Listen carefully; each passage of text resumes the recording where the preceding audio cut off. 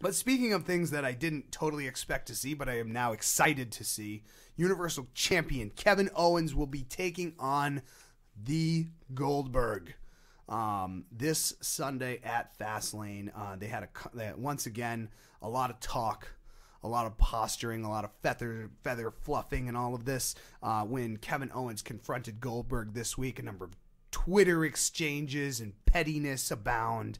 Kevin Owens just seems petty, and especially without Chris Jericho, it's not cute, it's not fun, it's just petty.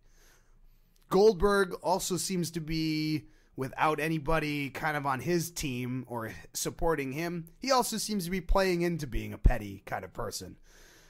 Does Goldberg really want this Universal Championship? Do you get a sense from him that he cares or finds this title prestigious at all? Or does he just want to take something away from someone else like Kevin Owens, just because he's an easy target? A little bit of both. I would say that maybe not for the championship. I would argue that he wants the money that comes along with the championship. He came back in the first place, not only because he adored the fans, I'm sure that was a part of it, but because more matches, more big wins, like the big win that he got over Brock Lesnar a few months ago, means more money for his own family and kids and his wife, so on and so forth. And going on to WrestleMania in that big match with Brock, his name's already in the dotted line. It's already been signed on the dotted line. That match with Brock Lesnar is already set in stone. But walking into WrestleMania and all the promotion that goes into that, as the Universal Champion, the spotlight is on Goldberg. Everything that goes along with that is huge for Goldberg and his brand. With Kevin Owens, and to me, that's just very one-dimensional. I like Goldberg, but with Kevin Owens, it goes a lot deeper. And you had said with Chris Jericho, with Sami Zayn, Kevin Owens is a cowardly man, a very cowardly man. Every time someone shows any sort of affection towards him, he turns his back on him. He stabs him right in the back. And he says, I'm a prize fighter. I only love my kids. I only love my family, my wife. And I'm going to do it for me. I'm going to do it for them. I'm not going to do it for you, Jericho. I'm not going to do it for you, Zayn. And that's what this match is all about. And he does not want that reign to come to an end anytime soon. Yeah, in fact, if anything, I view Kevin Owens as a hoarder.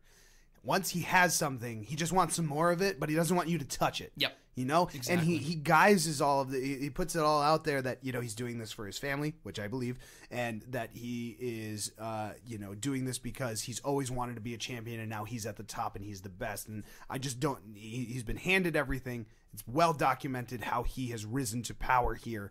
And now that he is finding himself going up against real competition, Goldberg, we've seen him go against Braun Strowman. We've seen him start to have to enter this high peak WrestleMania season of high competition.